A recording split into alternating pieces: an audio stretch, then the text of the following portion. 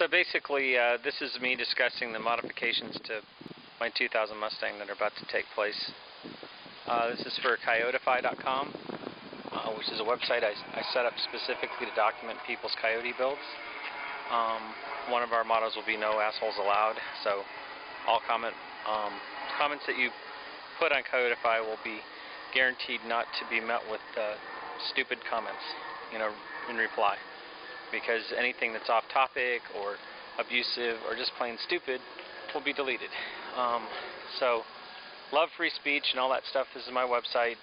It's really going to be for people that want to discuss and create things. As long as you're on topic, I'm not going to mind any post. Anyways, this is the car that starts it. This is my 2000 Mustang GT. I'd like to talk about the modifications that I'm going to be making to this car. In essence, this motor, which has served me really well and is still running good, actually, or still running well, I should say, is a 4.6 liter single overhead cam motor that came in the car the day that it was born. Recently I had to replace the intake, but that's the only thing that's ever been done to it. That's even the factory alternator that has been on it since it was brand new. I had to put a new starter in it. Let's see, I changed the transmission because I'd been a shifter fork somewhere around 125,000 miles. The ABS quit working at about 80,000 miles, if I remember properly. I'm trying to think. The rear end has been worked on quite a lot. Right after I got it, something went wrong with the bearings.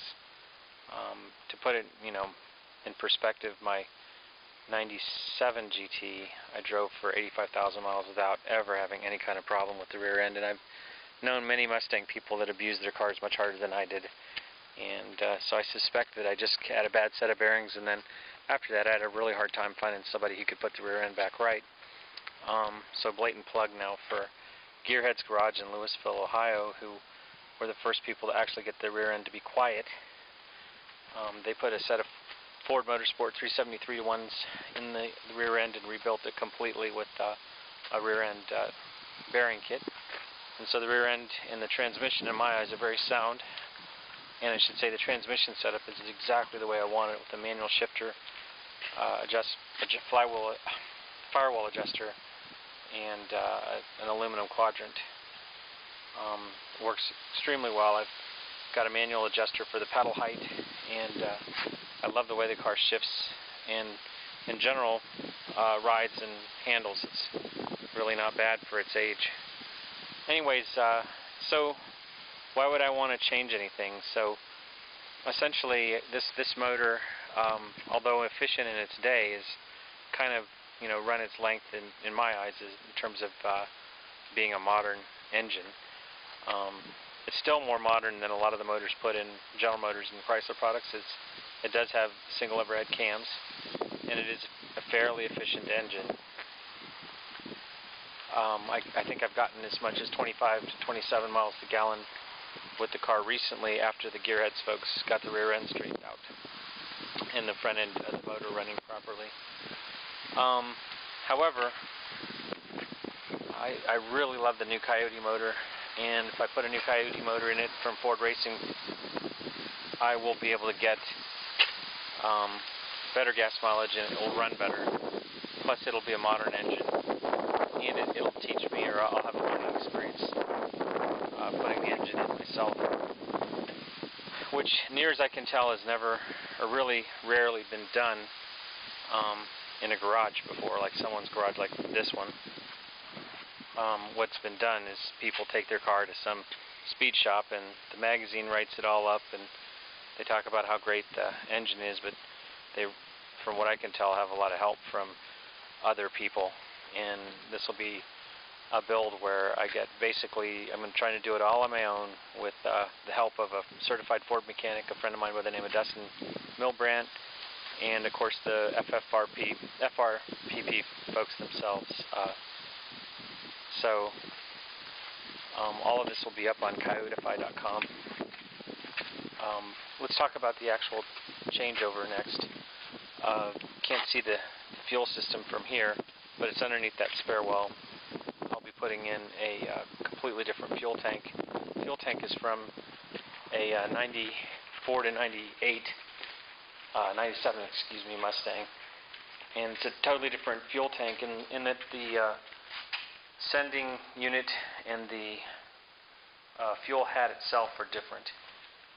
Mine has a fuel hat that goes here where this one does, but it's a lot larger bolt-in unit, and it's only got one line going to the front of the car. So it's actually an inferior fuel feeding system, and if you want to increase the fuel pressure with the system that I've got in the car, it's extremely difficult. Not only that, but the fuel neck on my car rusted out about 4 or 5 years ago, and I did some work to get it right, but it's not perfect. And so I've got a older style fuel neck that has nowhere near the rust on it that I'm going to treat with 415. And I'm going to put a completely different fuel system from a high performance fuel that will help me gain the fuel pressure with the return that I need. Plus, the high performance fuel people assure me that they're building a fuel system for this car that will go bolt directly to my New Edge body locations and hook up directly to the new Coyote motor that goes in. So that's the fuel system. The stock K-member, which you can't really see, it's underneath this engine, is too big. It takes up too much space for the Coyote motor. The Coyote motor has long tube or short tube headers that come tuned from the factory. And from reading online, a lot of people are essentially taking them off and putting on a set of headers from BBK that are long tube headers, assuming that they're going to get more horsepower.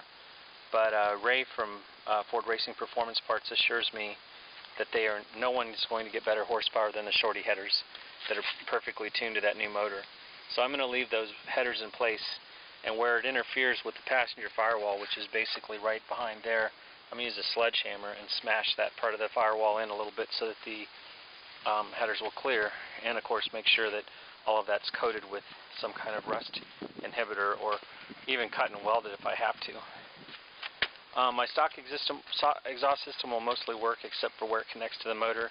I have a person lined up who's going to basically make the exhaust system components that are changeable, because I have a Bassani X-pipe that comes apart in pieces. The front pieces will be swapped in for ones that work directly with my Bassani and the Coyote. Let's see what else. That's exhaust and fuel. The engine electronics, which are in the kick panel of this car, the PCM in other words for the car, which you can't see in this video, but it's essentially right there underneath that kick panel, that will have to be changed as well. So that kick panel, I'll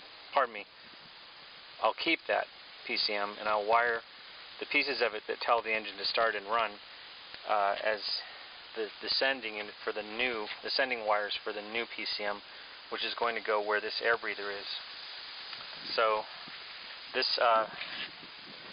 stock overflow bottle is in the way of the new Coyote's breathing area, so it will have to be moved, and I'm planning on rotating it 90 degrees and moving it here. Hopefully there'll be enough space for it. I've seen people do it in other builds. That's my plan, is to get it out of the way of the breathing and retain it, because it's still a decent piece of plastic, and it would be crazy for me to throw it away and buy a new one.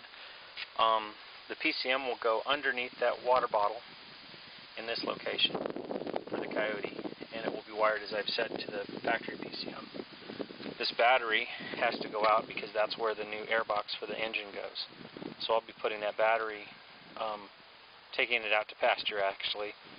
There's something wrong with it anyhow. I'll be putting in a pair of Optima batteries. Let's take a look at those guys. They're 6-volt batteries. I'll be wiring them in series, and this is what they look like. I've already checked the dimensions. They'll fit, although I do have to move some parts in order for them to fit, but essentially they are going to be in the space of unused space today in the back where my convertible top, it's unused underneath the convertible top, and behind the trunk here and behind the seat. So there's a little bit of space there that I can put my batteries in. They'll be completely out of the way. and be perfectly over the rear axle. I've already figured out how I'm going to mount them, basically using PVC pipe and some creativity and some zip ties. Of course, I'll have to do my own battery relocation kit, but that doesn't look like it's too much. I'll be running the battery wires to the front, connecting up where this battery does, grounding a lot along the way so that my chassis is well grounded. I'm going to keep the stock Hydro Boost and power steering, which is a problem because the new Mustangs do not have power steering. They've got electrically controlled steering or boosted steering, and they've got vacuum boost for the brakes. So, and also their engine bay is bigger, which is why they can get away with it. But this engine bay is too small for the new motor with a vacuum boost.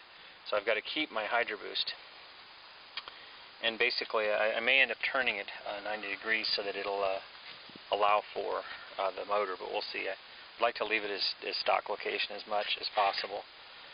Anyways, to run the Hydro Boost is a problem because there's no place to bolt the pump, which is down underneath this filler thing that you see me training the video camera on.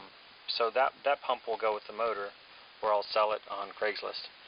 And to make it work, I'll be putting a pump roughly where the camera is aimed right now, and having new lines made.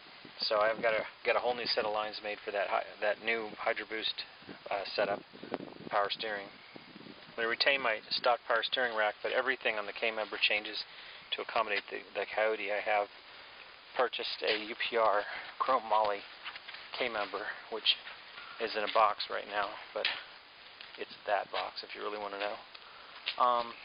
And for the most part, I'll have same suspension, except it'll be coilovers.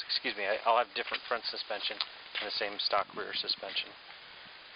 I'll retain my aftermarket camber caster plates, which are Steeda, and I plan on keeping that cross-member brace that you see in the camera feed there. Not sure yet. It all depends on whether or not the engine will fit underneath it. So, what else is going to go on here? I plan on pulling this anti-lock braking unit out. The brake lines will have to be recut and reformed so that I have shorter brake lines, and I get rid of that unit. It's costing me weight, and it's in the way, and it hasn't worked in 125,000 miles or so, or whatever it was, 90,000 miles. Why keep it? Going to yank the airbags. There's one underneath the driver's steering wheel, and there's one underneath the passenger dashboard area. Those are going to come out. There's an amplifier that I have yet to pull underneath this stereo that's going to come out. Of course, all of the wiring for the new battery setup will have to be run forward.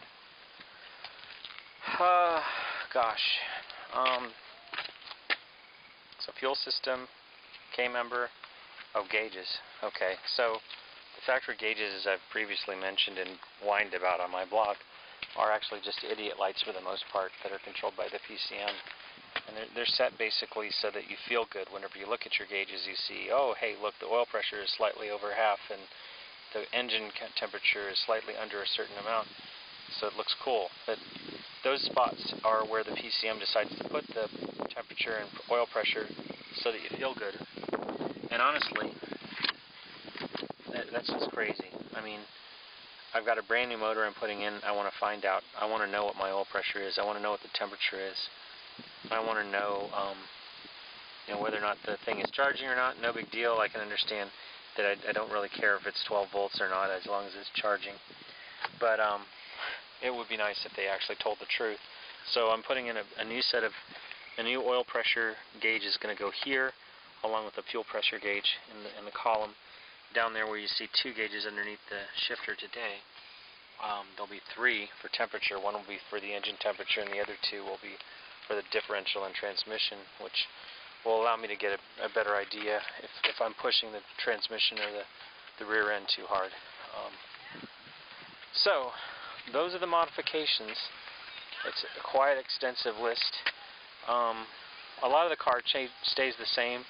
Mainly the engine changes in the fuel system and the front K-member. But a lot of the electronics get kept, and it should be quite an improvement, and allow me to keep my car for another few years and enjoy it. And so once again, I'm Paul Ferris, and this is Coyotify. And if you want to know more, go to www.coyotify.com. That's COYITFY.